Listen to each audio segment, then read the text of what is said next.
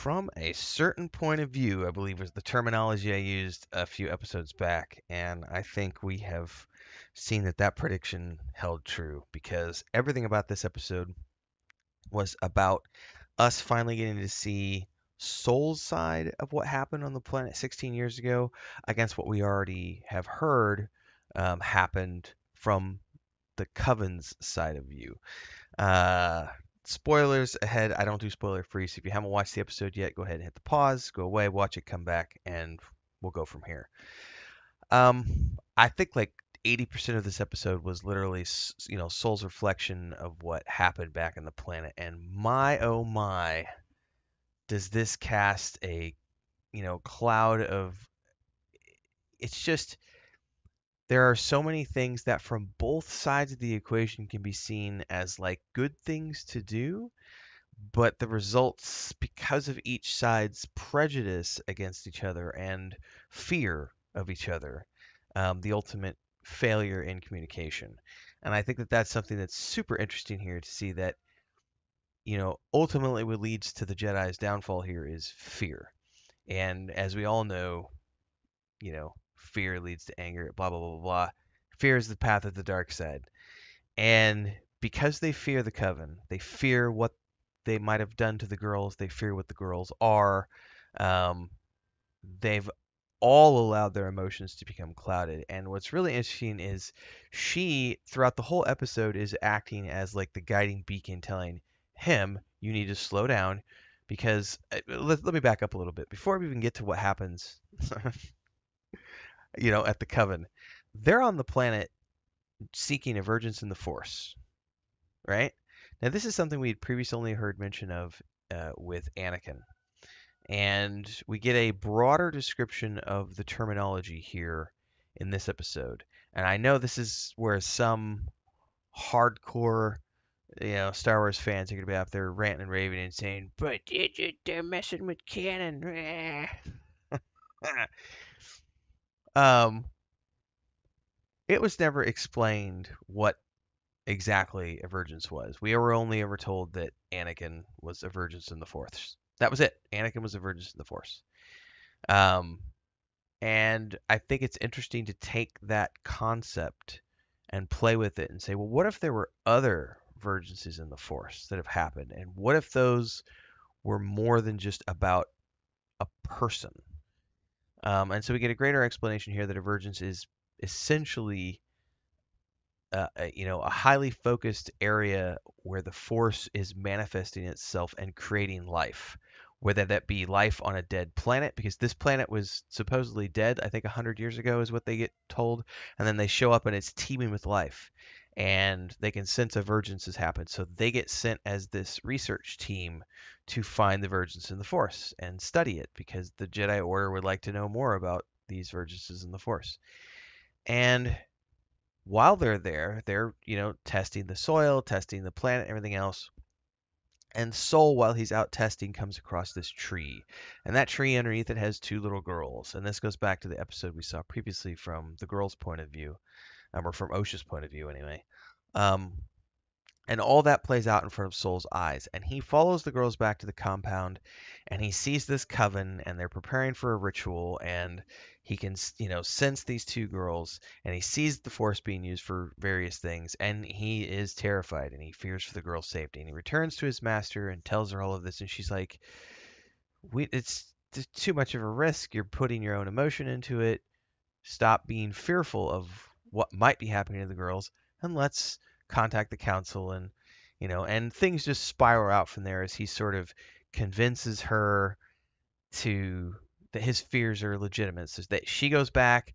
They go together. She's going to go in alone so she doesn't appear a threat. He convinces her to take the whole team, so then they show up as a Jedi squad. And we go back to the point of view of the women of the coven. They were having a sacred ritual, and in the middle of the ritual, here comes these Jedi who literally forced their way through the elevator, hacked the elevator doors to come on up, and then forced their way in. That's the point of view of the coven leader, the mother. And from the Jedi's point of view, um, they just want to make sure that the kids are safe. And the whole time she's worried about not coming off as a threat and just wanting to investigate Soul's claims because she needs to report back to the council. And before she can do so, she needs to confirm that everything he's telling her about this grave threat and everything else is actually true. And that gets into is he shown here? Torben, I think is his name. The kid Padawan. I don't think he's shown in this one.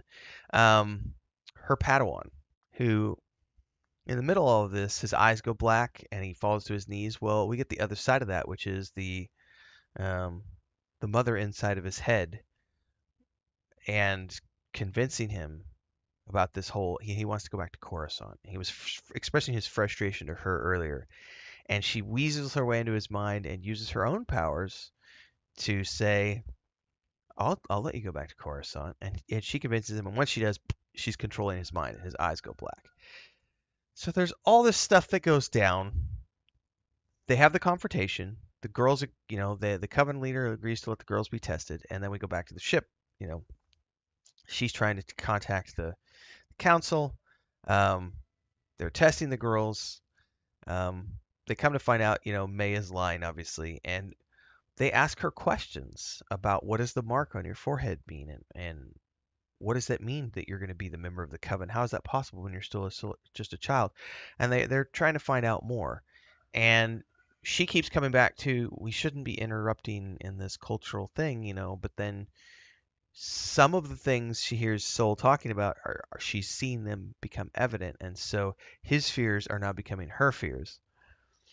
And when they hear the answers they hear from Osha, um, the girl goes back, she reports, the Coven says they're going to talk about it, and the Jedi are going to wait their answer.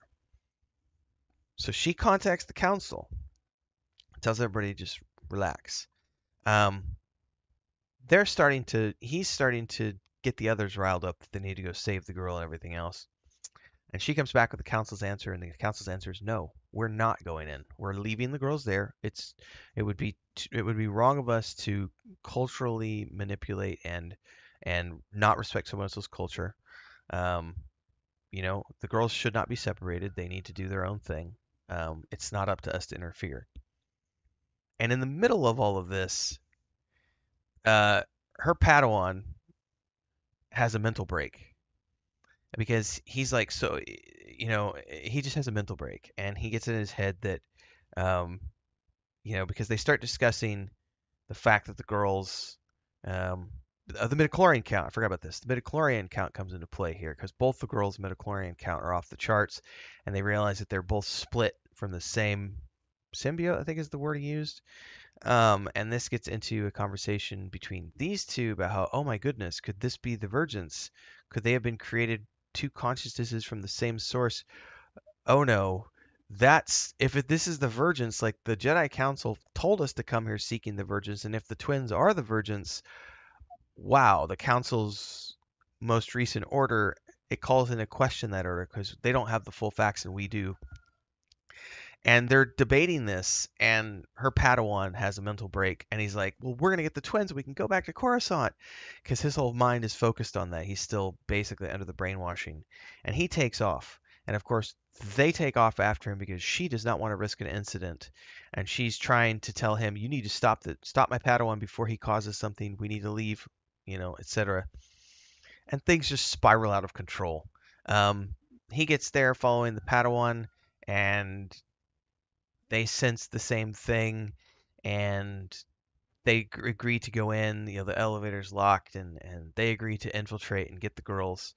And as this is happening, quick commercial break, everyone, to celebrate and give thanks to all of these amazing people who keep me on the air full time. Really appreciate the support. All you got to do is join as a member. You get access to private videos. You can also do super thanks on any upload or super chats and stickers on any live stream or premiere you see. And beyond that, don't forget we're multi-streaming over on Twitch now, so you can support over there as well. Thanks so much to everybody. Let's get back to the video at hand. Entire coven uses their connected power to take control of this dude, the Jedi, the Wookiee Jedi, and he goes into battle against him and the Padawan, and just almost kills them until she shows up and manages to break his connection, which kills all the Coven members, or at least stuns them.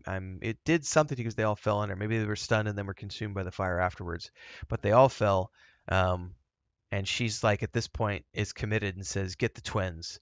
He runs off to save the twins, gets there, he tries to use the force to save both of them, and he can't. He's not strong enough in the force, and he ultimately can only save one, and that's Osha. And that's where we get back to the ship, and she's having a meltdown about the council said, no, you guys went and did this anyway. This is all on you.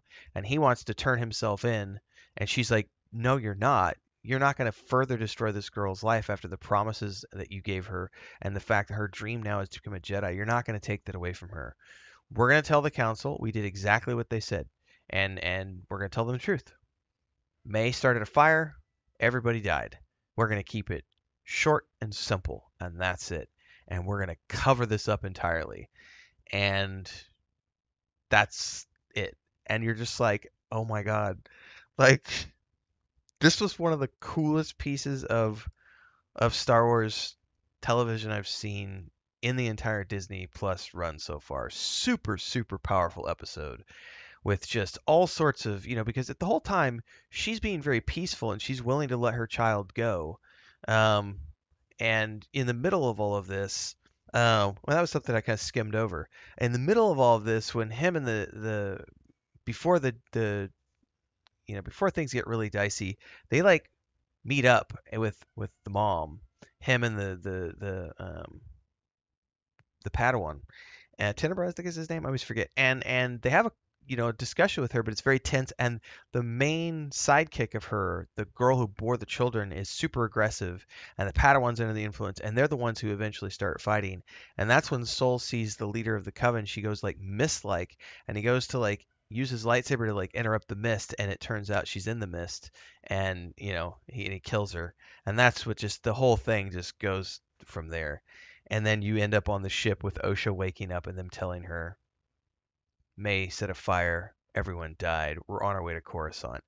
And that's it. So it's not a lie per se, but it is absolutely smoothing over their participation in and their errors in what happened in an attempt to, on the one hand, from a certain point of view, protect the child, but from another point of view, they're also doing it to protect their own collective asses.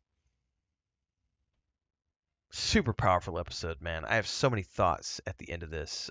It's great to see the Jedi in a not so perfect light. Everyone has failings. Everyone makes mistakes. Um, it was a very interesting piece of television. I really enjoyed it. I cannot wait for the season finale. Love to hear your thoughts. Drop them down below. Like, subscribe, hit the bell icon. Daily streams here and on Twitch. See you next time, everybody. May the force be with you.